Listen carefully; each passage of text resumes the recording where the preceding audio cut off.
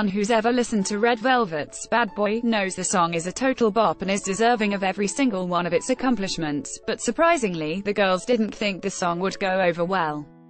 During a recent interview, the girls were asked why they thought Bad Boy has turned out to be such a successful song. Instead of directly answering the question, Joy announced that when they heard the demo they didn't think Reveloves would like it at all.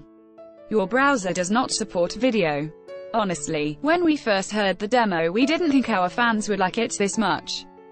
But to our surprise, they like it a lot. Joy, although they at first didn't think fans would like it, we all know that song is well loved and Joy thought all that love maybe because of their concept. Your browser does not support video. I think the reason our fans love it is because of the powerful imagery portrayed for the album concept, as opposed to the cute concepts we've shown in the past. Joy ad choice as advertising in red invented by Teeds. Wendy added her own thoughts as to why the song is so loved. She thought that it might be because the song brings back memories. Your browser does not support video. According to the stereotypes who made the music, Bad Boy has the style of music from the 80s and 90s. I think it kind of brings back memories and that's what made people like the sound.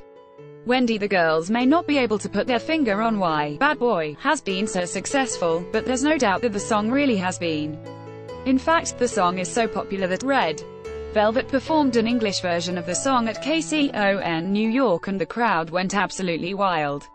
Red Velvet sang an English version of Bad Boy for fans at KCON. Besides the shocking news about Bad Boy, the girls also hinted that they may have a project in the works.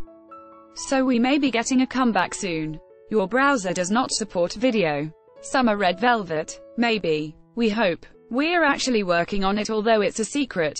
Wendy, check out the girls' full interview below. Sully is now the CEO of her own store through SM Entertainment.